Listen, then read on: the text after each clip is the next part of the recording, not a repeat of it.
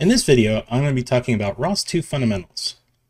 First, what is ROS? Well, it stands for the Robot Operating System. It's a system for operating robots. It's not a traditional operating system like Windows or Linux. It really sits between the traditional operating system and your robotics applications. It's a mature middleware that has been around for over a decade. It was originally built by a company called Willow Garage and is now maintained by Open Robotics.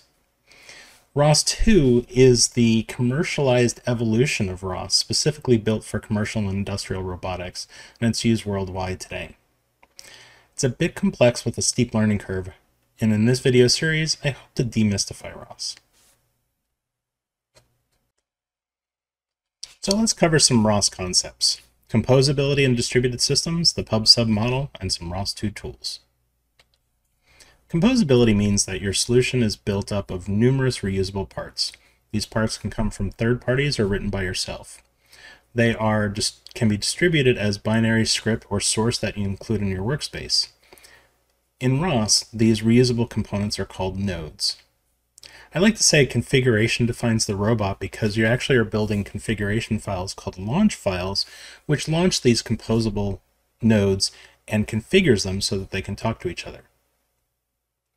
Nodes can start and shut down as needed. For example, if you have a running robot and you want to control it with a console, you can go ahead and start up your console, connect to that robot, submit joystick messages and receive video output, but also shut it down and the robot will know no difference. ROS is also a distributed system. This means that your robot solution can be built up of multiple networked CPUs. For example, a Jetson Nano and Raspberry Pi, a Windows board, all working together, each running ROS separately with messages streaming between them. You can also have microcontrollers in your solution, and these can communicate over serial protocols, radio protocols, using micro-ROS2, which is a separate project but related. The default middleware for ROS is built on the Data Distribution Service, or DDS protocol, which is an industry standard pub/sub protocol.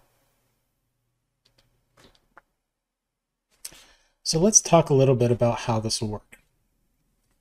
Say we have a ROS node that implements inertial measurement.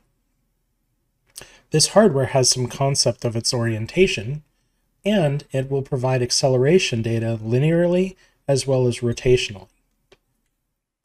In order to get the data off the hardware, I have to implement code that starts up, opens up that piece of hardware and says, okay, what is your state? And read it as it's generating data.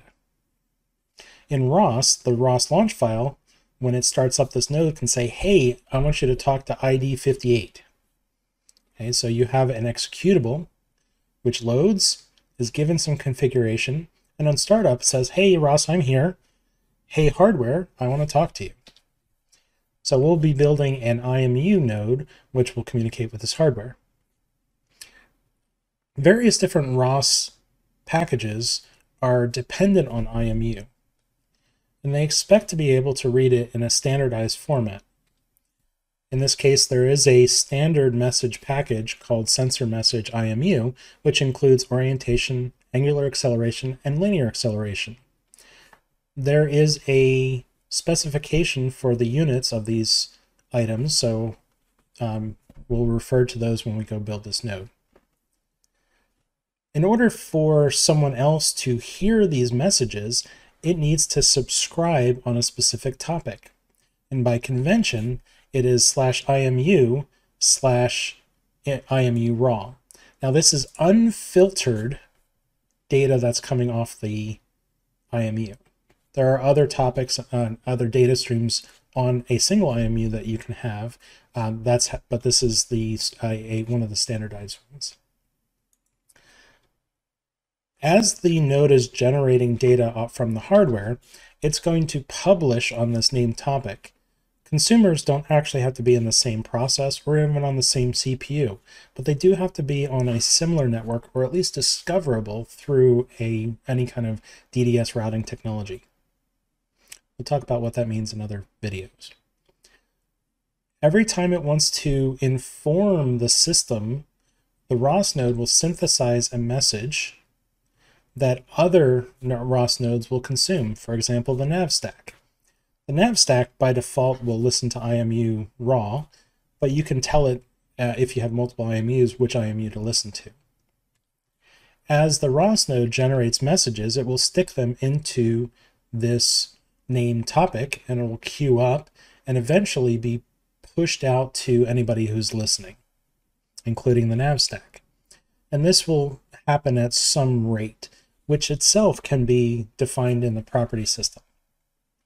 Now I can start up a visualizer at any time and say, okay, I want to start listening to IMU messages. For example, we'll talk about RViz later that can subscribe to IMU messages, and it can do it at a different rate. So now I want to talk about some ROS2 tools. First is the build tool, callcon. The second is ROS2.exe, which is a command line tool for interacting with the ROS2 environment. RViz2, which is a visualizer, and RQT, which I use a lot for message tracing, but it does so much more. So when you're working with a ROS composition, often you need to build your own sources, not just configuration. This can include things like the launch file and your binary and scripts. The typical workspace involves a root workspace, and if you're familiar with something like Visual Studio, this is like the solution file which aggregates together many projects so that the projects build in the correct order. This is how the callcon workspace is set up. Callcon expects you to run it within your root workspace, or what I called my robot workspace here, and it must have an src directory that contains ROS packages. A package in ROS can contain multiple ROS nodes, but is a commonly built together. Your ROS node has an entry in the source directory, and underneath of it has all of its files. You can have other ROS nodes peered to yours in the same workspace, and when you build them together, they are all composed together and run from the same environment. If you use Visual Studio Code, you'll actually launch the Visual Studio Code on the robot workspace, and then using the Visual Studio Code ROS extension, you can use the build tools directly in Visual Studio Code and not have to worry about interacting with callcon directly. ROS2 provides a command line interface called ROS2. It has many features, but the four that you'll most likely encounter are run, which means I want to run a specific executable within a package. I want to launch a specific launch file within a package, or I want to interact with topics. For example, I just want to see a stream of messages come from a specific topic, or I want to generate some. And this one's kind of cool because you can pass YAML as the descriptor for the message, and it'll synthesize a message from that YAML descriptor.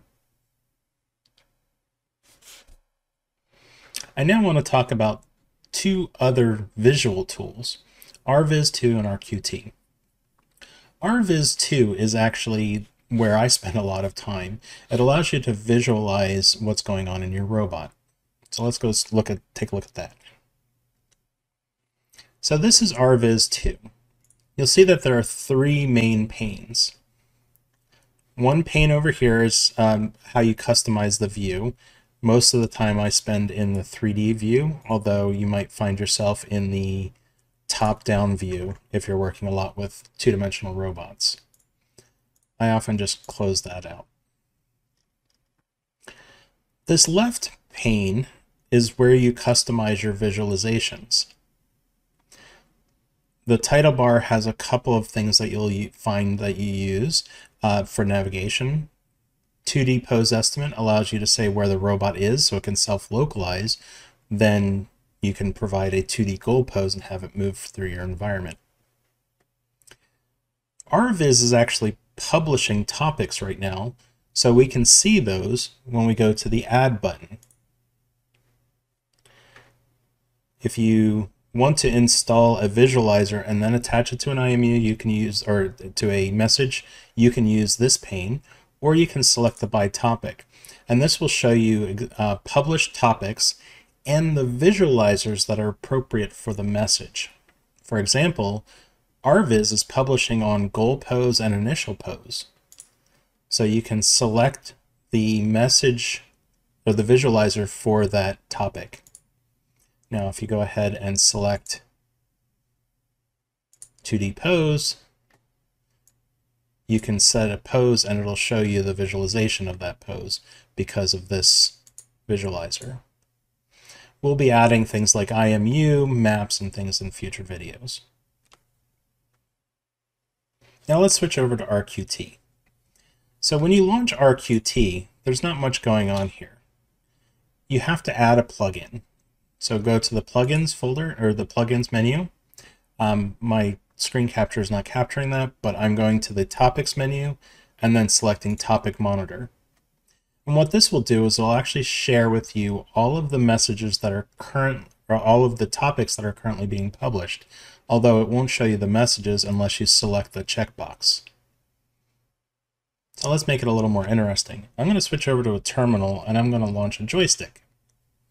Okay, so now I'm in a terminal and I happen to know that there is a joystick package installed, and I know that within that package there is a launch file that configures the joystick to connect to a Xbox controller. So I'm going to type ROS2 launch joystick package, and it's named joy launch.python. Yes, launch files are actually Python scripts. So what will happen is this ROS node is located, launched, and configured to connect to an Xbox controller. So I have an Xbox controller here. Now I have available a configuration for the iPega controller that allows you to use a Surface Go as your robot controller. So now let's switch over to RQT. Within RQT, we can see that there is now a joystick message and feedback. Feedback allows you to rumble the joystick, whereas the joy topic will allow you to consume events from the joystick. Now, there are two different fields on that message. One is for the digital buttons that are either on or off, and the analog buttons, which give you a value from -1 to +1. These triggers are also analog, so you can see if I press it, you'll get a value between -1 and +1. You can interpret the joystick however you want. For example, if you wanted to nod a head or lift an arm or something like that, you can create a ROS node which will consume this joystick output and turn it into action. Fortunately, there's already a ROS node that takes a joystick command and turns it into command velocity, which allows you to drive the joystick or drive your robot around by generating command velocities, which are a standard message for driving robots.